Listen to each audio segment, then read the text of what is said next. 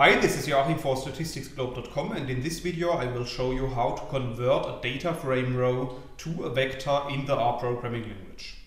So in the video I'm going to show you an example, and this example is based on the data frame that we can create with lines 2 to 4 of the code. So if you run these lines of code, you will see that a new data frame object appears at the top right of RStudio, and we can also have a look at this data frame object by clicking on the data object, and then you will see that a new window appears, which is showing the structure of our data.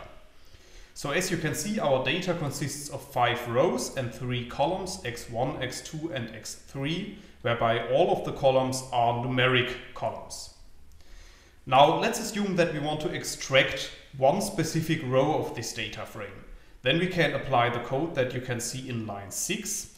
And in this line of code we are extracting the third row of our data frame. So if you run this line of code, you will see that at the bottom in the RStudio console an output is returned, which is showing the third row of our data frame.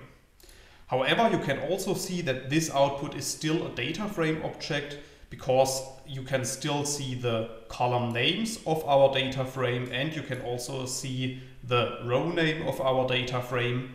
So if you want to convert this row of the data frame to a vector, then you can wrap the as.numeric function around our code, as you can see in line 8. So in this line of code we are using exactly the same code as in line 6. But this time we are also applying the as.numeric function to this code.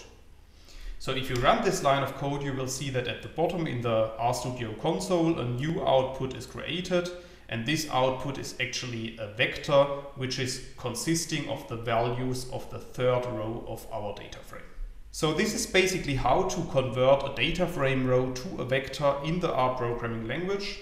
However, in case you want to learn more on this topic, you could check out my homepage, statisticsglobe.com, because on the homepage I have recently published a tutorial in which I'm explaining the content of this video in some more detail, and I will put a link to this tutorial into the description of the video so you could check it out there. And furthermore, I will also put the R programming code that I have shown in this video into the description of the video.